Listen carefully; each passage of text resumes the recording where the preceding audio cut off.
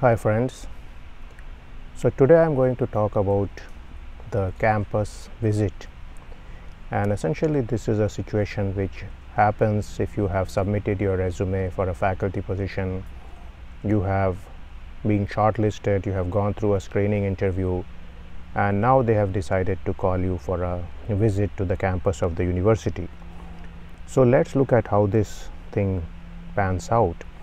Now essentially you have to set a date for this visit, and here you will be corresponding back and forth with the selection committee chairperson as to what is a good date for both you and the faculty concerned, because these guys have to find a date which is suitable for the chairman, for the department faculty, for the deans and so on. They should not be at a time when there is some important thing going on, such as examinations or recruitment or things like that. So essentially what happens is that you are told to come on a day. It can be 1 day or 2 days. Let's presume a situation of 1 day, which is more common, but sometimes this can stretch for 2 days also. So if you are called for a 1-day interview, it is always best to reach the university the night before. So essentially what you should try to do is schedule your flight such that you reach the night before. You stay in a hotel or guest house provided by the university. Most likely they are going to provide some place for you, and then you are fresh in the morning. Now the first thing you may be asked to do is go to breakfast with the selection committee chair, and this looks very informal to you, but remember that you are being judged right from the word go. So the selection committee chairman is going to tell you the plan for the day, and he is going to also tell you the different time slots, the time for your research presentation, teaching presentation if it is there, and so on. Now in most cases this is going to be communicated to you before the interview actually takes place, but remember that as far as universities are concerned, there are always going to be some last minute changes. Some guys who were supposed to be there are not there, and so on. So you may be given a new sheet of paper at this point, or send something via mail or message which you can look at as to what is the plan for the day. Now during the breakfast, this chairman of the selection committee is basically going to ask you about your research, about what made you apply to the university, and general things about your visit and so on. So it's more of an icebreaker. Now once you have done this, you may meet the chair of the department. So this is often the case where the selection committee chair will take you to the chair of the department and then leave you with this person. Now this part is important because the chairman of the department is going to ask you questions about your research, about your teaching capability. He is going to brief you about the department, about aspects of the department history, the requirements, whether it's focused on teaching, whether it's focused on research, where are the grant monies coming from, what are the typical desires of the students and their parents, what is the type of graduate program they have, and so on. So essentially you will then be asked certain things about your interest in the university, about what is the typical plan you have for research, and so on. So this is again a going back and forth between the chairperson and you, and the chairperson is trying to make out whether you are somebody who is really useful to the department, and you also have to give your best self forward at this point as to how you are going to contribute to this department. So that's the main aim of this discussion. So once you have finished the meeting with the chair, and generally these meetings last for 30 minutes or a maximum of 45 minutes, you often get to meet a select group of senior faculty, and these are the different professors in the department. Especially if you are a specialized person in a field, you may meet more of the faculty who are specialized in this field, and these interviews are important because these people are going to tell you about their research, which of course they expect you to know by perusing their web pages, their Google Scholar profiles, and so on. And then they are going to ask you probing questions about your research, and they are going to investigate if your research complements their research, or is there something you bring to the table which they do not know. So this is an important thing which these guys are going to do. Now, depending on the background of these faculty, they may ask you questions pertaining to research, or they may ask you questions pertaining to teaching. So don't be surprised if they ask you very specific questions as to which conferences you go to, what are the courses you really like. They may ask you some very fundamental questions also, like, I have a difficult problem communicating this concept to students, so how do you think this can be done, and so on. So sometimes the professors also try to learn from the candidates as to ways they can improve their research and teaching. So that's something to keep in mind. Now, once you have met these faculty, there is often a research talk, and this research talk may be typically 45 minutes. And this research talk is a very important part of your visit here. This is a talk where most of the faculty will come, the dean may come, several students may come, a lot of grad students will come, and so on. So in this talk, you essentially give an outline of your research, and then you present some of the problems which you are going to work on in the future. You may also present a slide or two about what are the courses you are likely to take, depending on the teaching focus of the university, and who are the likely people who are going to fund your research if and when you join the university. So these are some of the outline of the research talk. Now, the research talk is very important, and you need to keep in mind that you need to keep the talk at a level which is sufficiently technical or scientific or scholarly, but not too deep, because these guys are not experts in your narrow research area. So it's not like going to a conference and presenting a talk on non-deterministic modeling of dynamic systems, where all the guys in the room essentially know that topic. So here you have to first of all explain what is non-deterministic. You have to explain what are dynamic systems and some of these things. So you need to then have a slide or two before each of these concepts, explaining these things and putting them in the big picture. So that's an important part of converting a research talk which is given in a conference or in a PhD exam into an actual research talk which is given at a typical university.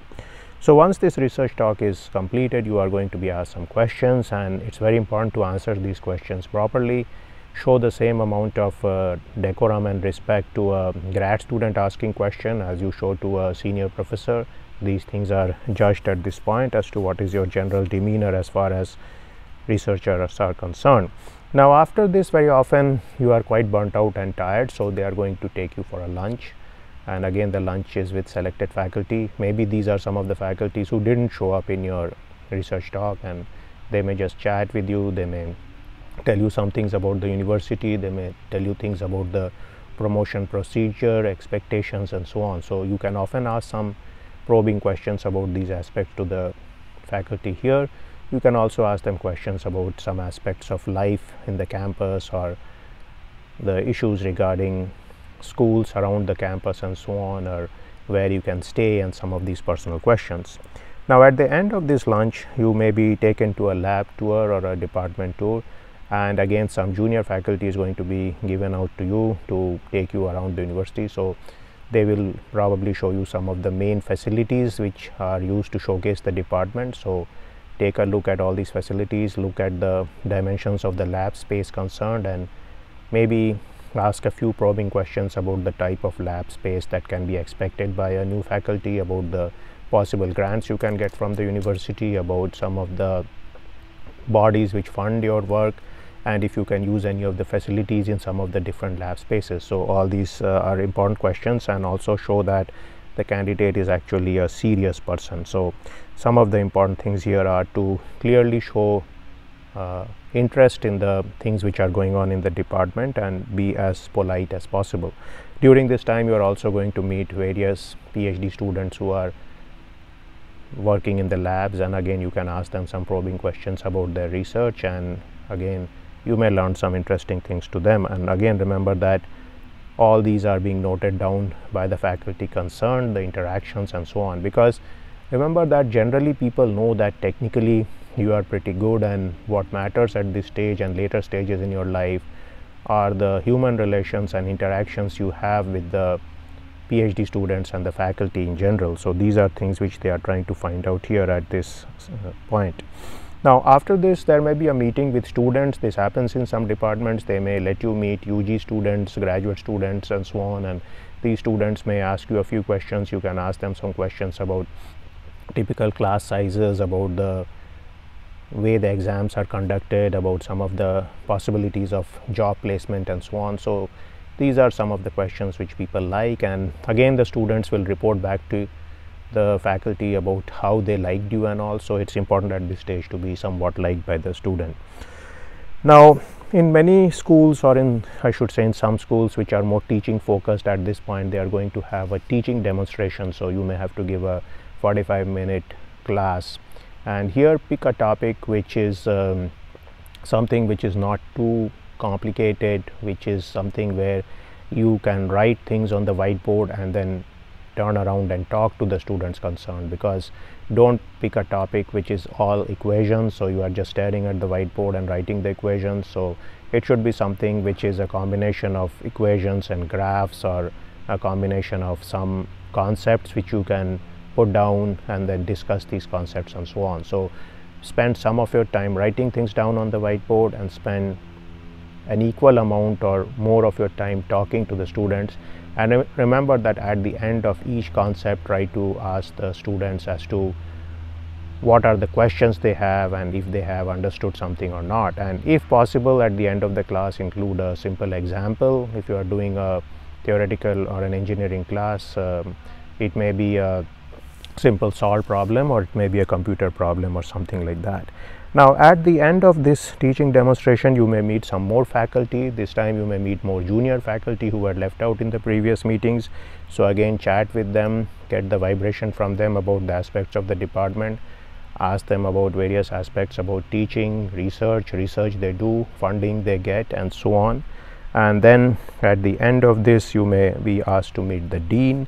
And so during this point, the dean is going to ask you very fundamental questions as to funding, your vision, and so on. So again, it's your job to ask the dean some questions. Don't let him ask all the questions to you. So make sure that you ask them some questions about how you can go to conferences, about what are the different research collaborations which are encouraged by the department, what is the long-term focus of the department, and so on, and what's the department's role within the university.